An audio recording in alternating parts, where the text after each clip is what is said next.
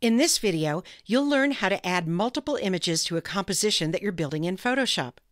Like many things in Photoshop, there's more than one way to do this.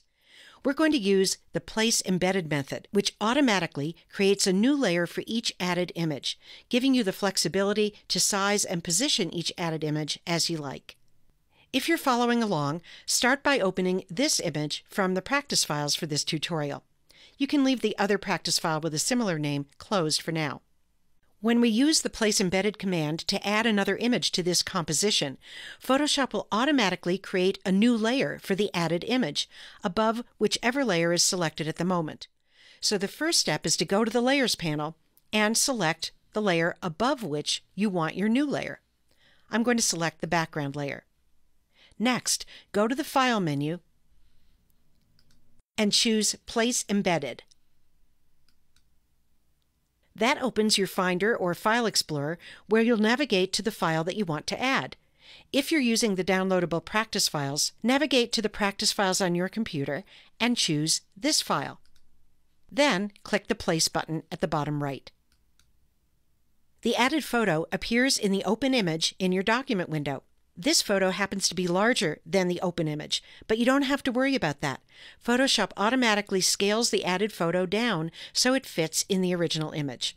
Before you complete the placement, you'll scale down the photo and place it where you want it in the composition. To scale this photo down proportionately without distorting it, hold the Shift key as you drag from any of the corners inward.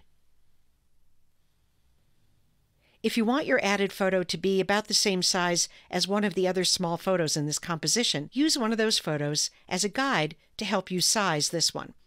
I'll remove my finger from the mouse or trackpad and release the Shift key. I'll hold the Shift key down and come over to this other corner and drag inward there to get the added photo just about the same size as this other small photo. Next, you'll want to position the added photo where you want it in the composition. To do that, click inside of the border and drag. These pink guides may appear, they're called Smart Guides, to help you align the added photo to the other elements in the composition. When you're happy with the size and the placement of your added photo, complete the placement by going up to the options bar and clicking the big check mark there. And that's all there is to it. If later you decide that you want to move the added photo, you can do that by just selecting its layer, getting the Move tool in the Tools panel, and dragging the added photo elsewhere in the composition. Or let's say you want to change the size of the added photo. You can do that too. And to do that, you'll use the free Transform command that we learned about in an earlier video in this tutorial. So let's say I wanted that middle image to be a different size. I would make sure its layer is selected in the Layers panel. I'd go up to the Edit menu and choose Free Transform, hold the Shift key to constrain proportions, and drag from any of the corners to change the size of that photo. And then click the check mark in the options bar to commit that change. There's one thing to keep in mind when you use the Place Embedded command, and that is that there are some edits you can't do directly on the resulting smart object that this command creates.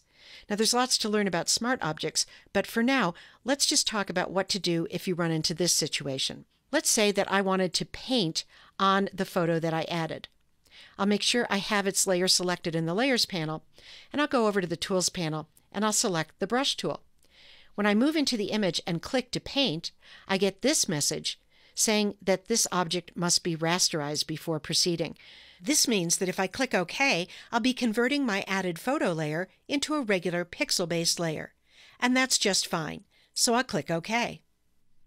And that's the simple solution that will allow me to paint on my added photo. So now that you know how to add images to a composition, have fun creating your own unique multi-image designs in Photoshop.